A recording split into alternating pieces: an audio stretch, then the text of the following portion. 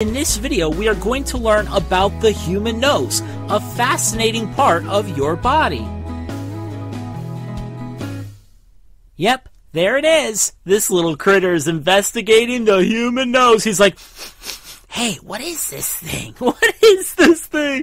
That is what we are going to find out in this video. You already know that your nose is a part of your face, isn't it? It is right in the middle of your face. Your nose is not only a part of your face, though. Your nose is also part of something called the respiratory system. Wow, can you say that? Respiratory system. Okay, well, what does that mean? What is the respiratory system? Well, the respiratory system is what allows you to breathe. Without the respiratory system, you would not be able to breathe. Your nose is a part of that system, allowing you to breathe in and out. In fact, your nose is usually the first step in the respiratory system. It is like the entryway for air to get in, and it is the exit for air to get out. We say the nose is usually the first step in the respiratory system because you can breathe in and out using your mouth, but the nose is used more often for that purpose. We will let you know why in just a little bit.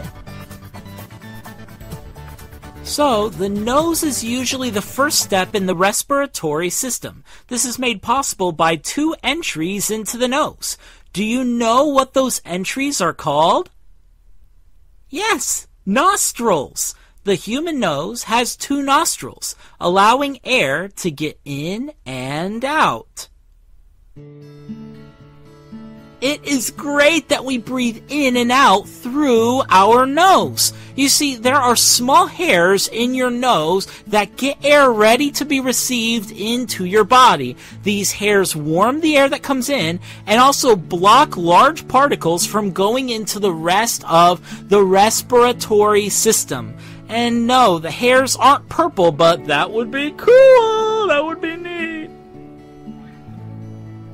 So, the nose is usually the first step of the respiratory system, being the entry for air to get into your body, and there are special hairs that block large particles from getting into the rest of the respiratory system. When you breathe in through your mouth, nothing gets blocked. Great job, nose!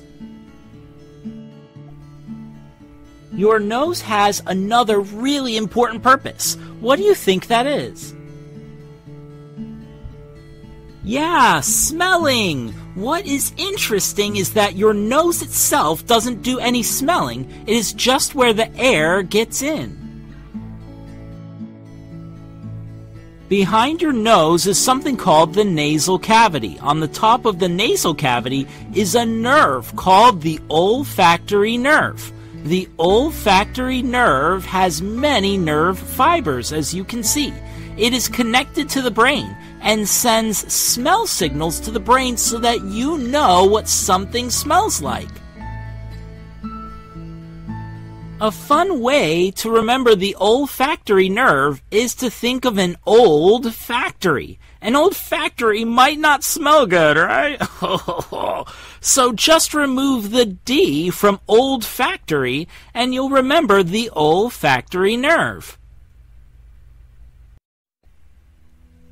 The olfactory nerve lets you know whether you smell a flower or a skunk. Ooh. When a skunk sprays you, woo! The olfactory nerve on the roof of your nasal cavity will be telling your brain, emergency, help! Help me! Help me! Bad smells! Help me!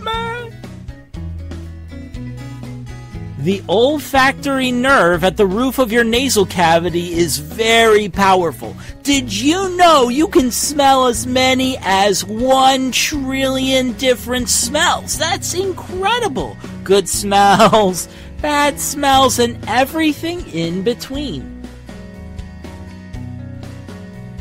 By the way, most grown-ups don't know what the olfactory nerve is. Just let them know that the olfactory nerve is what allows your nose to smell things, and you'll be able to teach them something new. Woo, that's cool. Smelling has another benefit too. Without your olfactory nerve, you wouldn't be able to taste as well as you do. You see, smells enhance taste. That's right.